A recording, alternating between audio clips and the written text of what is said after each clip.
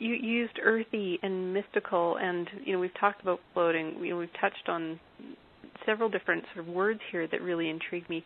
What is it within the instruments or the intention of the player or the arrangement? What is it that creates that feeling? What comes to mind to answer that is we take a look at the English horn, which creates, to my ears, a kind of a wooden sound, just like the violin.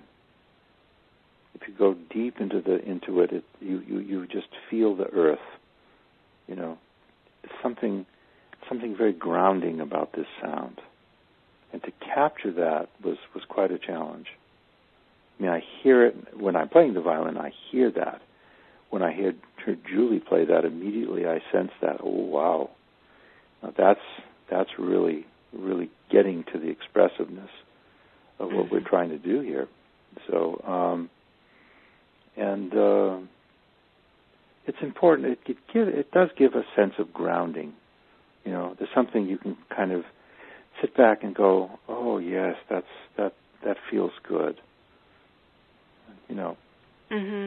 And that's how I, even when I listen back to some of these things and to see what we did for ideas then and what are we going to do in the future, it's just a fascinating journey. But those basic things will be there. They will be there, or I won't release the album. I'm very stubborn about that. Well, I think that in itself is a magical quality. It's to have that level of satisfaction with what it is that you are delivering, as far as being true to your intention. That speaks to me of very high integrity, and it speaks to me of even a high sense of self-honor, because you want to have the communication be as pure as you can from your music is very truthful. You can't lie. I mean, I've been on the stage with so many people, and I can even tell you almost what they had for breakfast sometime. I mean, it's amazing. From a night rehearsal to a morning, there's something that changes in the sound or whatever. I mean, it's subtle, but it's there. Yeah. So music is, when I'm in the process, my heart is totally open, my soul is totally open. And I just let things pass through me. Yeah. That's just how I feel.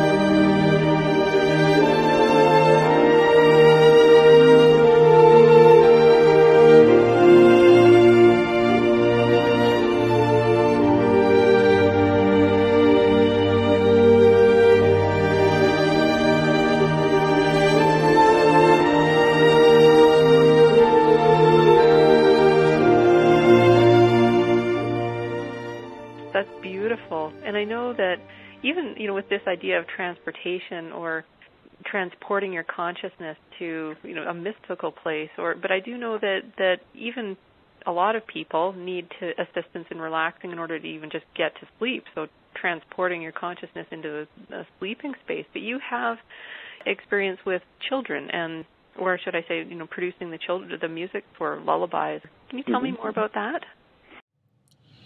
Hi there, my name is Nina Wallinder, and I wanted to talk to you about Layers of Health. Layers of Health is a free online community dedicated to investigating holistic and alternative health options. These options can include physical health, mental and emotional health, business health, as well as your spiritual health.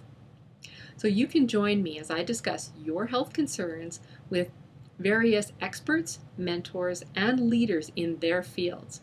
And these interviews are offered for free live, as well as during special encore presentations. But if you find one that is particularly interesting to you, you can also purchase it.